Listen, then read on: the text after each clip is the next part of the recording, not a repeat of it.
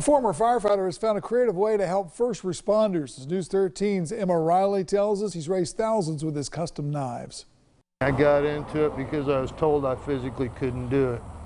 And can't ain't in my vocabulary. Meet Michael Olson, a former firefighter who suffered a severe back injury. It left him disabled and mostly bedridden, so he began creating custom knives by hand from his bed. And rather than sit in bed and vegetate, I found something that I could do.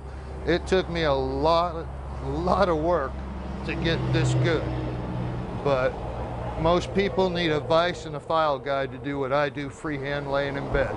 His hobby earned him the name Mike the Knife. 18 months ago, Mike decided to raffle one of his knives off for charity, and it's grown from there, raising a lot of money for nonprofits. The latest raffle will benefit the Walton County Sheriff's Office K-9 unit, a knife he named Honor, designed with the law enforcement support flag. I just feel a need to give back to the people that are least respected these days.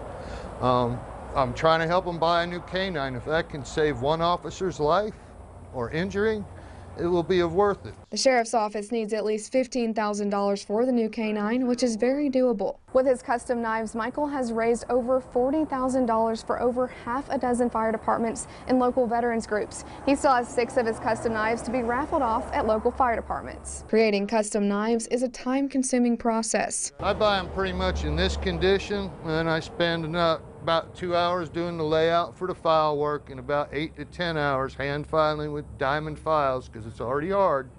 Not too many people are crazy enough to do that.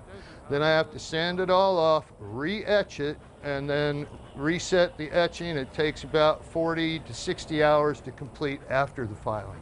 After paying for the materials, Mike loses money on each knife, but it's his way of giving back. In Walton County, Emma Riley, News 13, Panhandle Strong.